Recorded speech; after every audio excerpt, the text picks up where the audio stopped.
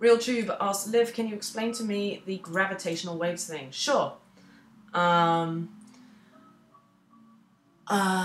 Okay, so when you know what light is, right? Light is part of the electromagnetic spectrum.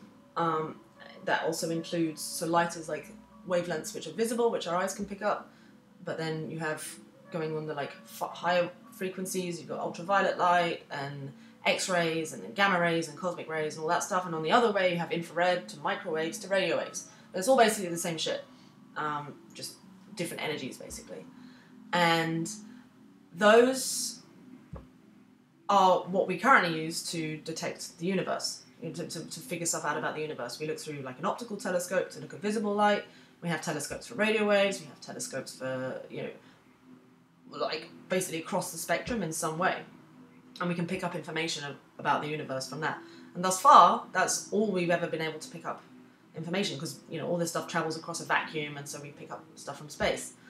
But when Einstein came up with the theory of relativity, he realized that there's this whole like space-time itself is an actual like tangible thing, and it's not just like a mere vacuum. And basically his equations predicted that there would be, when there was like some major gravitational event, like two stars colliding or two black holes going around each other, anything like that, that it would actually cause like ripples in the fabric of space-time itself, much like you drop a stone into a pond, and ripples will come away from it.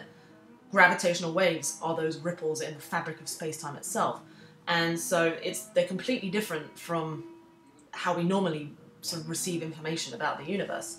And for the first time this year, we actually received these gravitational waves. We managed to build a telescope, essentially, to actually pick these up and get information about the universe. So it's so exciting, because it's like a whole new method of learning about the universe that we've never had before.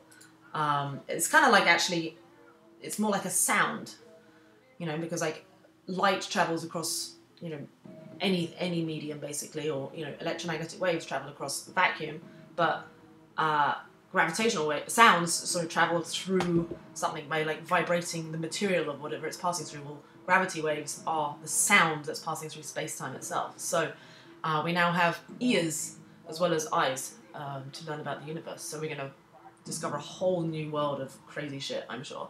It's really cool.